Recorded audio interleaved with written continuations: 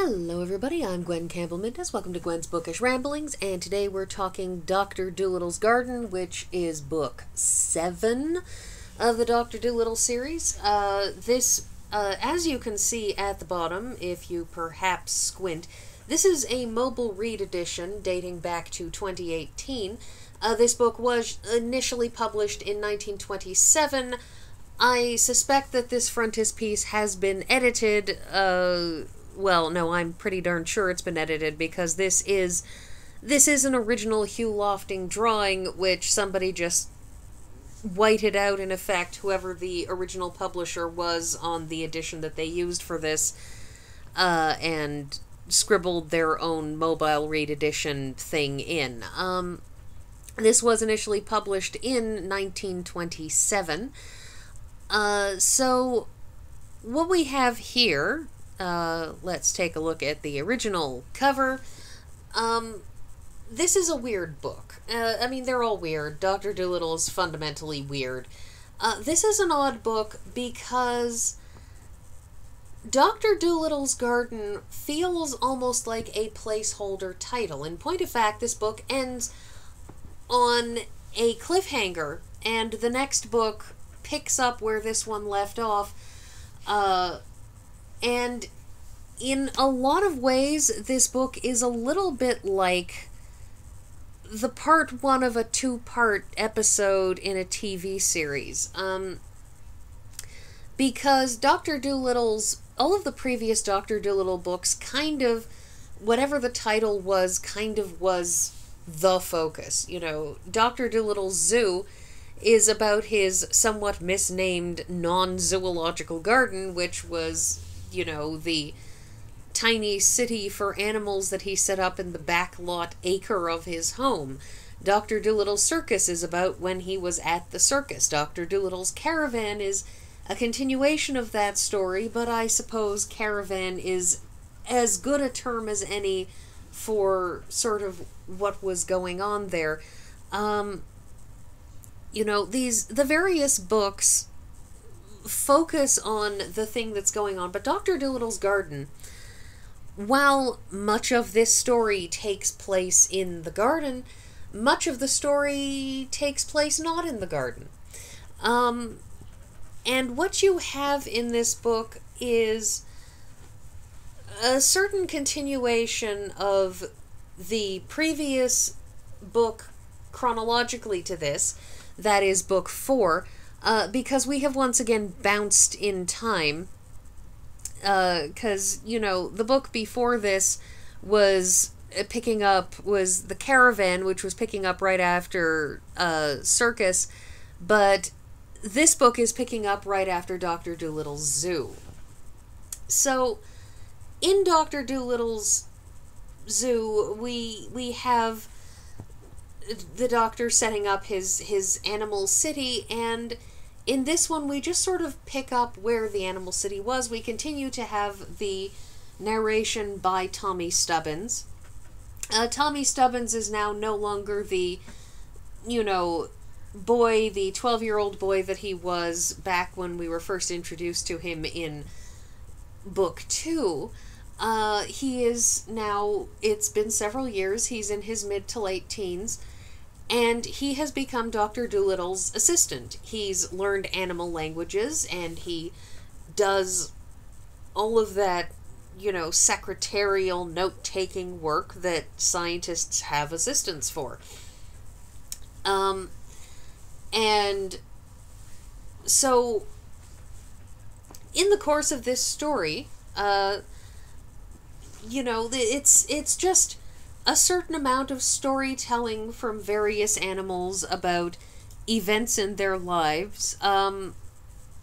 This is a kind of a spoiler, because at the very end of the book, a ginormous space moth, yes, space moth, it came from the moon. There's a ginormous, they describe it as building-sized moth that lands in the doctor's back garden. So this is the usual illustrations by Hugh Lofting, which I continue to love.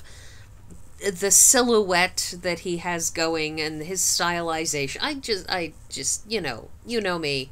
You know I've been talking about this endlessly. Um, but the Doctor tells stories. We have stories like this story where he talks about the top knot terrier, where a purebred poodle decides that she's going to winds up having puppies by some random passerby mongrel dog, and all of her puppies wind up with these weird puff balls on their heads. But when they turn out to be hyper intelligent dogs, the Doctor basically invents a breed and convinces the Duchess that she can just call them a new breed, and then everybody wants one because it's a, brand new fancy breed. Because, as the Doctor quite rightly points out, the only reason that dog breeds are a thing is because somebody decided that they liked how a toy poodle looked and declared it to be a thing.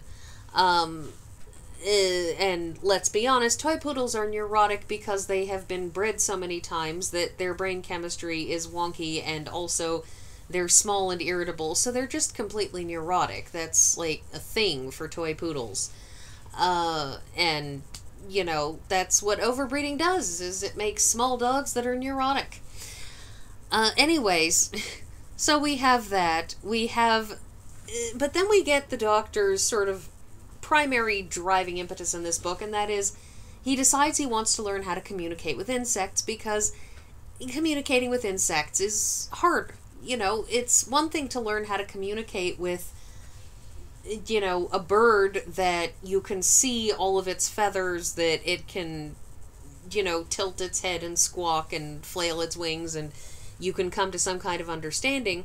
Insects are so small that there are things that you're not going to be able to see because they're too small for you to see, and noises that they make that may be too quiet for you to hear. The Doctor, however, does eventually manage to start communicating with things like wasps, including the wasp pictured here in this photo, who manages to finally explain that his favorite thing is the yellow gooey stuff, and it turns out that the yellow stuff is a particular orange marmalade, and it turns out that the wasp basically gets drunk if he has too much orange marmalade, so he's constantly passing out in the marmalade. And this is an image of the Doctor's white mouse cleaning him off after he had basically nearly drowned in marmalade, because he's clearly an addict. And so you get that. You get stories from various bugs. You get, fascinating tales of insects that are carried overseas by ducks or geese. The water bug in question, the water insect in question, insists that it's a duck, and the Doctor, after prodding him for more information, says, "Oh, it's a goose. It's one of those kinds of geese." Huh. But, you have some interesting stories from the perspective of a wasp who claims that he won an enormous battle, which he doesn't know the names of anyone involved. They just called them things like bombastic and the exploding side and the so on. Because they're insects and they don't really care about human borders. They just care about the fact that an army has come stomping around and is squashing all of their wasps' nests. Anyways, this image, which is far darker than I thought it would be, I hope you can see it, because I'm not sure that there's much I can do in this, is of a tree. And this weird, creepy tree, which I really, really hope you can see. Again, thought this was going to be brighter. Is an image that is at the point where this becomes a cliffhanger. See, what happens is the Doctor is minding his own business, bringing 83 million insects into the house and driving Dab Dab the duck, who remains his housekeeper, up the wall in the way that you would get driven up the wall for somebody who insists on bringing buckets of maggots into your home and starts asking people to bring cockroaches into your house. And, you know, she's particularly upset since she has gone to great efforts to make sure there are no insects in the house. And, you know, and gets very, very upset when the doctor starts saying, no, we can't clear out the spiders' webs. That would be unkind to the spiders. Anyways, and one wonders why the doctor's sister Sarah ran off to marry a clergyman, and the answer would be because she got tired of dealing with just this. Anyway, so, like, as I said at the beginning of this, a house-sized moth lands in the doctor's back garden, carrying a bunch of flowers that are continuing to survive, and they're very, very large. They're like head-sized blossoms that are somehow continuing to survive even though they have been plucked from the ground, and produce vast amounts of outbound oxygen. And this book has a frankly harrowing description of Stubbins and the Doctor and Polynesia and Chi-Chi the monkey climbing on the back of this moth and taking off for the moon. You see, the reason why you would have those blossoms is so that they can breathe in that airless gap between the Earth and the moon.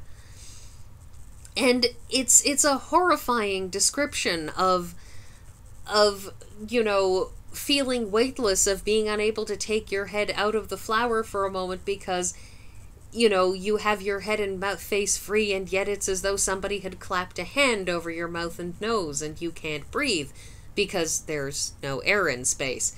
And him talking about just being seasick and spinning endlessly in space and, you know, not daring to let go because, of course, in theory, you should be, you know, moving at the same speed and so on and so forth as, you know, whatever it is that you were with, but you don't dare let go, and they're, like, just drifting once they get out of the atmosphere, and he, you know, his nose is bleeding, and it's really, really horrifying. You know, and the book ends with them landing on the moon and the Doctor spotting a tree in the distance and saying, that's a tree. If there's a tree like this, then there has to be water, which, given that he said that he thought that the flowers didn't necessarily need earth water, then I don't know why the tree would, but, you know, it's the logic of these books only needs to be so consistent. In any event, this book ends on a cliffhanger. It ends with Dr. Dolittle and a parrot and a monkey and Dr. Dolittle's assistant landing on the moon. And that's where the book ends, with the next book being The Doctor and the Moon. And as I said, the book meanders a great deal. It remains interesting. It remains autobiographical in nature. But it's a strange thing to... It's a strange thing, this book, because, as I said, this is just part one. The story is not remotely over. This isn't like Dr. Dolittle's Circus, where it's kind of open-ended. In this point, we're literally just dangling by our fingertips, waiting to find out what happens next. So I will leave you here, and hopefully somebody will come back to find out what happens next, or maybe even go read the book. And that's everything, and I will see you all next week.